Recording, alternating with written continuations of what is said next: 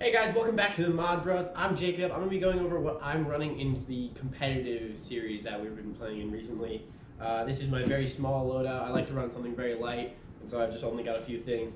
First things first is running my Alpha Trooper. Inside of this thing, as I've said on our Instagram, it's running homemade internal setup, which is running a fully homemade plunger rod, homemade catch, homemade breech, running a brass breech and a scar barrel. This thing is super great. I can put whatever springs I want in the back. I have a cut down Hillman 62 that I'm using to get like 130 FPS for running in low power awards, and then for the competitive series, I'm running this one at 200 with a 25 Newton spring.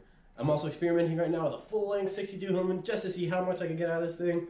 But this thing's really great. It's basically a prophecy sort of inside an Alpha Trooper with homemade internals. Pump action springer performance, that's super great. I removed the slam fire and whatnot, so I was able to deprime it, and I didn't have to run it with any issues with slam fire. Runs off of mags. It's basically your best Springer primary ever that you could ever want. And now, everything else that I need to bring to the field with me is inside of this little toolbox. So let me show you what's inside.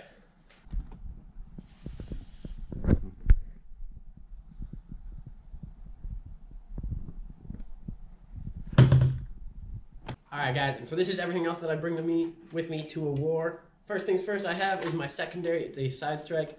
All I've done to this thing is change out the barrel to CPVC so that I wouldn't have darts that are falling out in front when I have it in the holster. Additionally, with the holster, I added a little bit of foam on the inside because side strike fits well in there, but it still jostles around a little bit, and if you run a little bit too fast, it might fall out.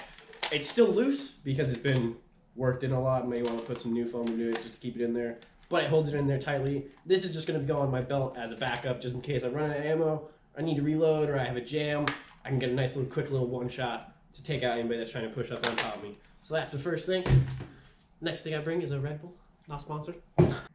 Next thing I'm bringing is one of my other primaries. It's a modified Kronos. We've already made a video about this one, guys, so you can check that out in our channel or in the link in the description down below. This thing's really great. I love to run it. I've always got to bring that with me too.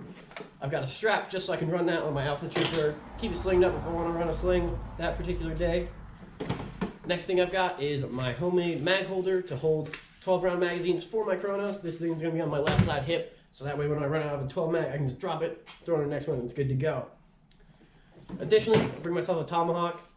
Just recently, they said that we were allowed to bring melees for the wars that we want to play in, and we're not going to be doing specifically melee wars, but it's always fun to have a tomahawk that I can throw at someone. So that'll be fun to use. Got my standard dart pouch, which is a pouch that holds darts. Pretty basic. It's just a bag that I cut the lid off of so it wouldn't flap close on me. And then my next thing is my pride and joy, my baby, my Recon. You guys have not seen a video about this one yet, but we're going to do a full video on this just to fully explain this because it's had a lot of work done to it and it deserves its own video. But yeah, this is my Recon. Alright guys, the next thing that I have in my box is I have the barrels for my Recon that I can go onto the front for different performances. This one, I currently have it set up with the spring combination in my Recon to hit 200 FPS with FVJs with this particular barrel, and I think it looks really cool. It's running a copper scar on the inside that's 8 string, quarter turn, and it's giving me super straight shots that are working really well. And then this one's my newer barrel that I made recently. It's just a very short little barrel from an iron fire that clips on the front. It's got a very short, like 2 inches, 17-30 seconds, and then a Merlin barrel that I made for it. With this one, I should be able to hit close to stock performance with a dumbed down or a lower down spring combination inside my Recon, and then I should be able to use that for stock wars and stuff like that, or just lower power wars. Next thing I have is right here, which is my barrel for my Kronos. What this does is it allows me to put in a micro dart inside the back and then throw this into my Kronos, and I'm able to fire elite darts or FVJs out of my Kronos. It's really nice for a one-shot sort of super powerful thing because Kronos currently hits probably around 120 with FVJs, but this hits 160 with FVJs. So I'm able to hit a nice like long range shot if I want. If someone's a little too far away for those rival balls to go, especially since downrange rival balls start to curve off a little bit here and there.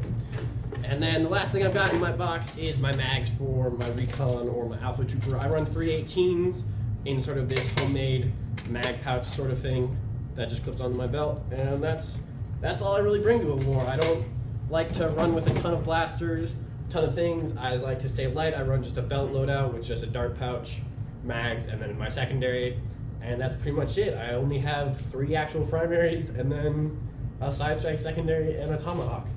That's the only thing I really use for wars, but they're all really great primaries and they all work super well.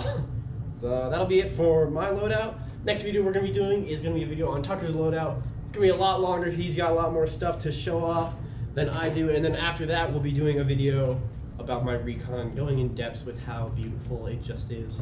So look forward to that, guys. Make sure you like and comment and subscribe to this channel so we can start posting up some new videos and you guys will never miss out on any video that we post. It'll be good to go. Thanks for watching, everybody, and I'll see you next time that I'm in the video.